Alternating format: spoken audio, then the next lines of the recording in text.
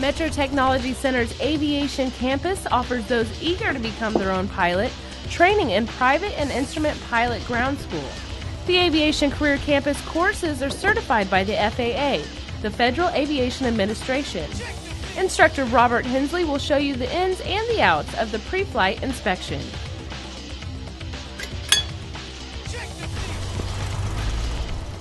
The pre-flight begins with a walk-around.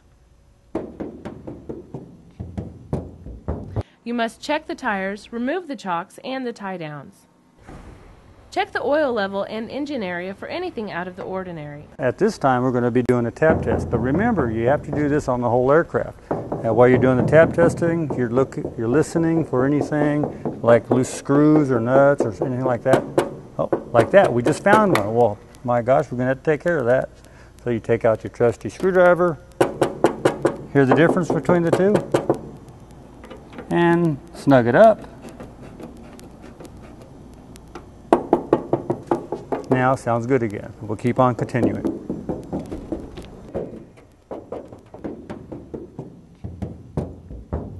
Still tapping all the way around the aircraft. Now we're coming up to the fuel sample area, and use your fuel sampler coming up here, and what we're checking for is contaminants and also water. If we have any water, it'll show in our little cup here. Check it, turn it around. No, we're good to go.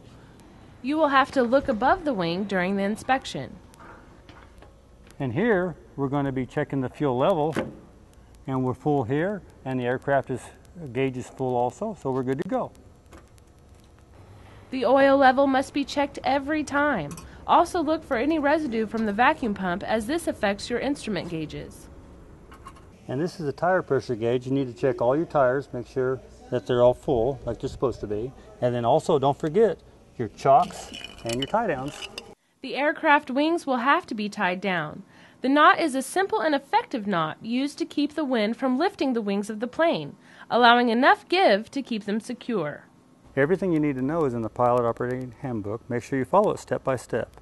We've just completed the walk around, so let's take this pre-flight brief inside. After your pre-flight inspection is complete, double check your POH. Make sure you cover all your bases. There is a series of checks that are to be done inside the cockpit, including setting your radio frequency with the control tower.